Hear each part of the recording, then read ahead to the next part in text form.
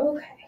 So that type of behavior that your mom engaged in, unfortunately, it's a very typical behavior that manipulators and abusers engage in, Hmm. is to cut you off from anybody that is a positive support, anybody who is going to believe you, take your side, anything that could potentially build you up.